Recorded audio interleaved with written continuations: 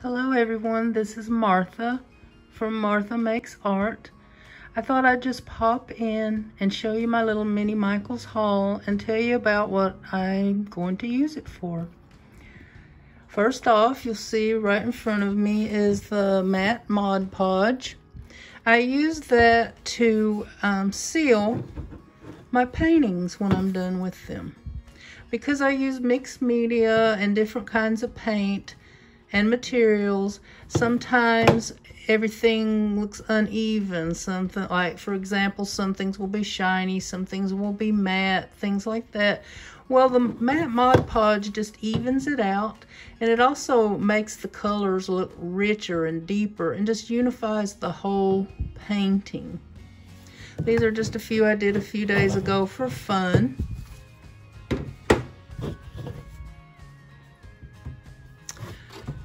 So then I have my air dry clay and my Mod Podge hard coat. I've never used this kind of clay before. I have some little projects that I just did. I use Sculpey and it's kind of expensive. I think I paid $9 or $10 for one little block. And so my daughter had tried this brand and I thought I'd give it a shot and see if I like it.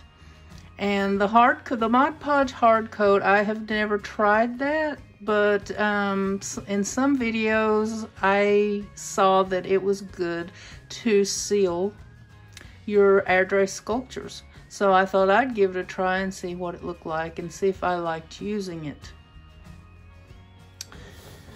Now over here we have Fabri-Tac. Now I use this for, like, if you look close at this painting here, I have some little, I have some jewels and some stickers and some paper. Oh, it doesn't want to stand up, sorry about that. Anyway, this Fabri-Tac will dry faster than Mod Podge, so I like to use it to adhere my gems. And some of my paper and my stickers, if I use them, that will not stick very well with matte medium or Mod Podge. So I'll be putting my matte medium down and I will try to get something to stick and it won't. So I will go in and put a little dab of this and it usually works.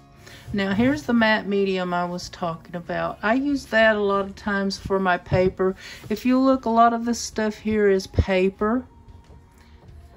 This is made with paper, paint, stickers, and gems. And there's probably some other stuff in there too, like watercolor pens and I don't even know what all. I use all kinds of stuff when I'm working.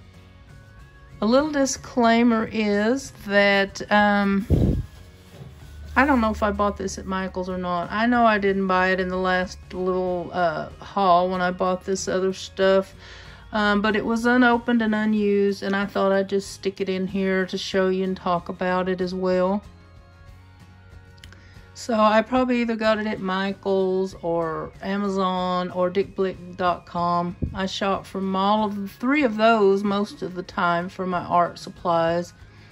Once in a while, Joann's. But these three products for me are tried and true. I use them a lot. These two are new and I can't wait to try them. When my little sculptures dry, I have a little elephant and a little cat. I'm going to try this hard coat and see how it looks and see if I like it. And then the next time I make some little sculptures, I am going to try this and see if I like it. I already opened it and I didn't care for the smell, but we'll see. Maybe I can get past that. But anyway, I'm sorry for me fumbling over my words and fumbling over my hands and knocking things over. I'm just still trying to learn here what to do and to share a little bit of my experience and what I use for materials and stuff. Thank you for dropping by. Love you all. Bye.